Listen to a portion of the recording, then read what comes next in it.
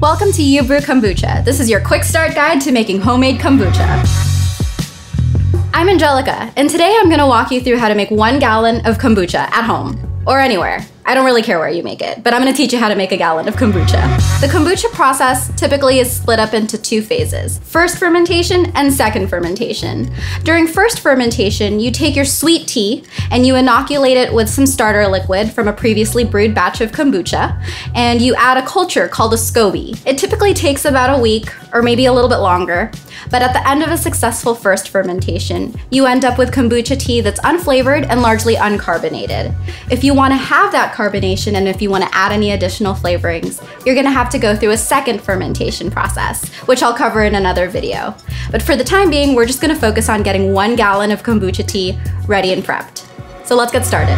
So since kombucha is basically just fermented sweet tea, we're going to start off by making a big batch of tea. I have 4 cups of filtered water boiling on the stove, and to get started, add 2 to 3 tablespoons of black, unflavored, plain, loose leaf tea, and 3/4 of a cup of organic cane sugar.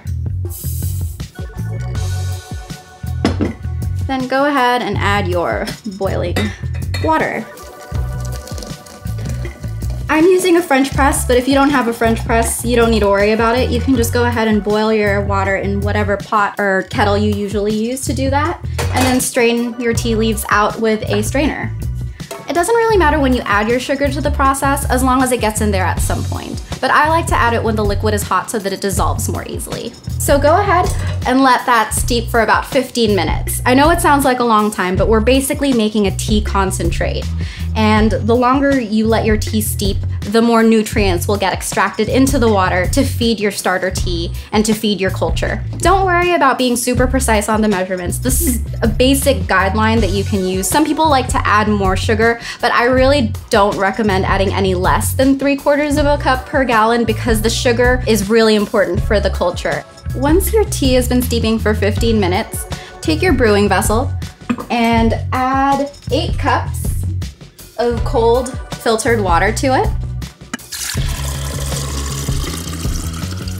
This is what you're gonna use to dilute your concentrated tea that's been steeping in the French press. And the reason why we're making a concentrated tea and then diluting it after the fact is because you wanna get that temperature down to a good range for the SCOBY to live in. The first time I made kombucha, I didn't do this. I went ahead and just boiled a big batch of water to make my tea, and it took forever for it to cool down. And I didn't know whether I could stick it in the fridge to let it cool down faster, which you can, by the way. But because I was a first timer and I didn't know whether I was allowed to do that, I ended up waiting around for my tea to cool down before I could put my SCOBY in there. So now to save all of that hassle, I just go ahead and make a tea concentrate, then have a bunch of water ready to dilute it and get it down to a good temperature. And temperature is really important because you want to make sure that your sweet tea is above 65 degrees and below 90 degrees. Any hotter than that and it could kill it.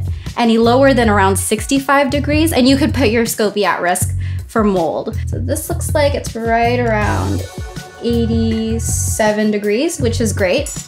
You can go ahead and add your starter tea from a previously brewed batch of kombucha.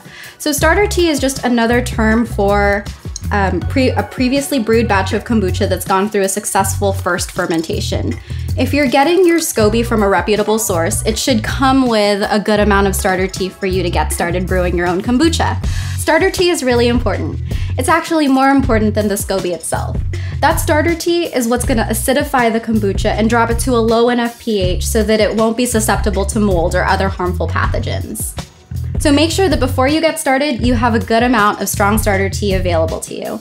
If you don't have enough starter tea, or for some reason you have a SCOBY that doesn't have starter tea, you can just go to the store and buy some raw, unflavored kombucha and use that to bump up the amount of starter tea that you have for your batch of kombucha. Just whatever you do, don't use vinegar. There are a lot of sites out there that say that you can use vinegar to help drop that pH and use it in place of starter tea. It is not an okay substitute for starter tea. You can check out my video on top mistakes that homebrewers make for more information on that. But just remember, vinegar is not okay. So we've already got 2 cups of good strong starter tea in here. We're ready to add the SCOBY, and we're almost done. So this is a SCOBY from a previously brewed batch of my kombucha. You can just go ahead and add it in there. It doesn't really matter if it sinks or floats. For the most part, it'll just kind of bob around and then it'll float to the top in the next couple of days. But when you're ready, go ahead and cover it with a tight weave cotton cloth. Any old cloth will do if you have a handkerchief, an old t-shirt, just whatever you have on hand. Even a coffee filter would work, as long as the weave is tight enough to keep dust and insects out of your brew. Now just secure it with a rubber band. And for the most part, you can just leave it alone for the next week or so. How easy is that? So go ahead and stash this somewhere away from direct sunlight for about a week to a week and a half. That's about how long it takes for my brew to develop that nice acidic tang. But in the meantime, make sure that you check out my videos on what to expect during the first fermentation process and how to know when you're ready to bottle. And you can also find a lot more details and resources at youbrewkombucha.com. Happy brewing!